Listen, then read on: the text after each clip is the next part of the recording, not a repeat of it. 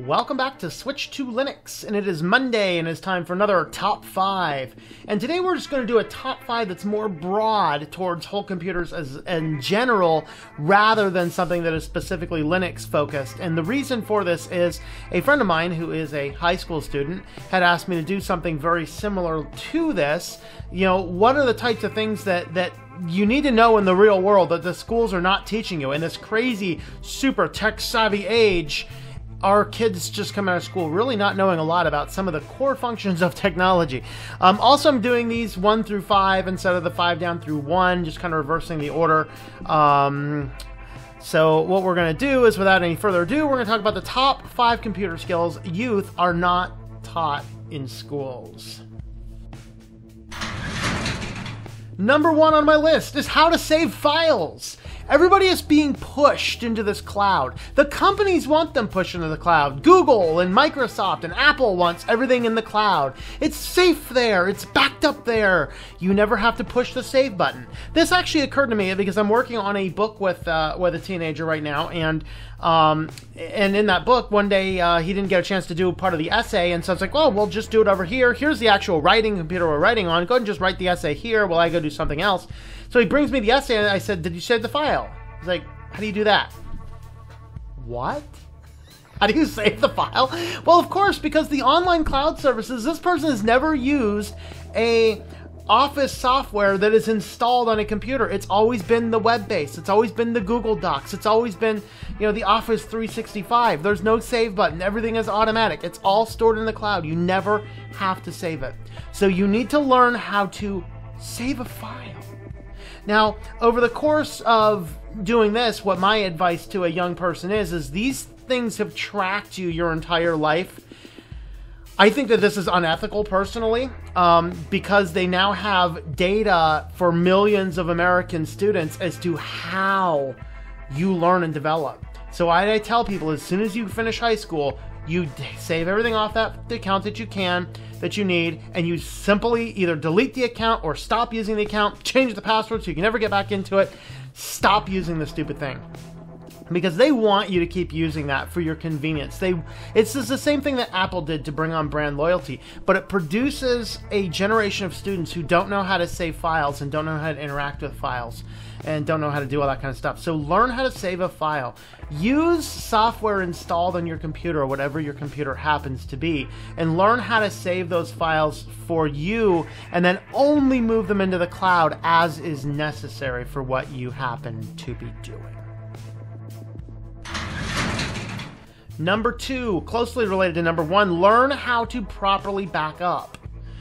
With this entire cloud-based model, they just want you to sync everything to the cloud.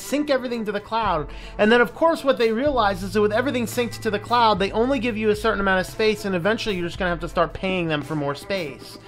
This happens more and more, and as we grow up, we realize how much more, we will need our images in the cloud and everything in the cloud, and realize that you are putting your personal files on someone else's server, and you don't have any control over that, or who's in there, or who's doing what.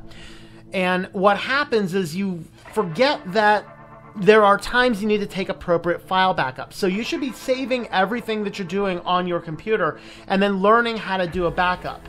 Now, whether that happens to be getting yourself a hard drive to back up to, or just a thumb drive to back up to, learn to make backups of your systems on a regular basis, once a week, once every other week, once a month, whatever the backup rate happens to be. That way, when if files get corrupted, if files, if hard drives break, if computers bust in, if crypto, encryption hackers get in there and encrypt all your files, you have an offline backup of all of your files.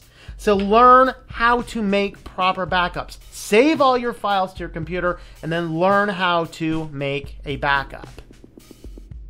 Number 3, as you go into the school system, you're handed pieces of paper and you are told, fill out this, fill out that, don't leave anything blank. And this starts to translate itself into the online world where you're navigating a website. Some pop-up form appears before your eyes and you just feel the urge to fill in everything. Don't do it. Avoid filling out too much information online. Every company would like to know every bit of information about every person who visits their website. If you fill out any information, you're giving them information. Always ask, is it important? What information do they need to know? Does a website need to know your birth date? The answer is no, a resounding no. With the sole exception of some government thing or some bank thing, no one else needs your birthday. Facebook doesn't need your birthday. Microsoft doesn't need your birthday. They want it, and they use that to track you and to sell you. They want to collect all of this information. And the school systems are doing a very bad job about teaching you security, about thinking about what is on the form in front of you.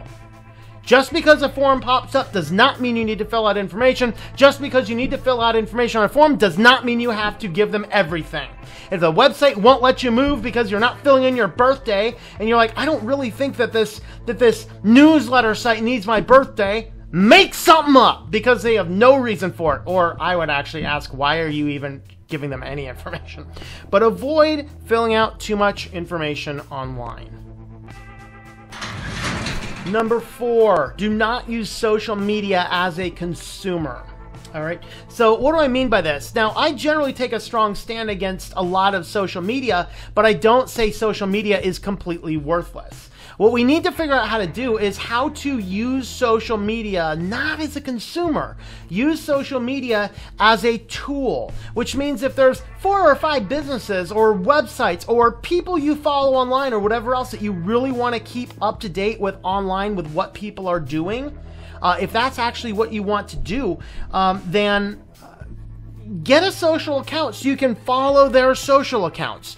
Follow them not as a consumer, not as a person taking in all this stuff, not as a person addicted to always having to check the updates, but as a person who's simply following a few things, as a business thing, and something I always recommend in lights of all of the things on your phone. If you got yourself a smartphone, you should turn off all notifications except for phone conversations, text messages, and maybe emails, depending on what you're doing. You don't need YouTube or WhatsApp. Well, maybe WhatsApp because it's primarily used as communication. But you don't need YouTube and Facebook and Twitter constantly pinging you notifications. You don't need notifications for an online video game. For crying out loud, you don't need all these notifications because you get into the habit of every time your phone beeps, you look at it. Every time your phone beeps, you look at it. And then what ends up happening is you get so distracted and you are letting your phone control you. That happens because you are allowing social media to take you as a consumer. You use it as a tool, not as a consumer. Before we get into my last tip, I will let you know you can help support Switch to Linux at switchtolinux.com/support. There are Amazon affiliate links in the description below. If you ever shop on Amazon, consider using that link. It does not cost you anything more, and Amazon will send a small percentage of that sale to us. I also have a Patreon account, patreon.com/TomM, to learn about actually Patreon support for all 3 of my channels. And I also have some merchandise available at shop.switchtolinux.com, which will forward you to Spreadshirt. But there I have things like t-shirts. So this is one of the t-shirts that I have. And I also have a very nice mouse pad a lot of people enjoy. So you can buy these over there. And I also have things like water bottles and travel mugs, coffee cups, things like that. Where's that logo? There it is. So I have all these things available there at Spreadshirt, which you can get to it at shop.switchtolinux.com. And our last tip, learn to use your computer offline. Don't rely on cloud services. Don't rely on your computer always being on the internet. Think of your computer, suppose you're going on a remote trip somewhere for a few days and you need to bring your computer, maybe you're an author, you want to write. Learn to use your computer offline. Learn how to use word processors offline, saving and backing up your files, all these types of things. There was a time our computers were not perpetually on the internet. Think about how you might use your computer in those manners. This is actually important because it teaches you to be more productive and less distracted by the things that are on the internet. So those are my 5 tips. Youth have not been taught in schools in this tech-savvy age. So thanks for watching, and leave me your tips down in the comments below. So thanks for watching this video on these top 5 computer skills. Check out some of my other videos on the channel, and I hope that you enjoy switching to Linux.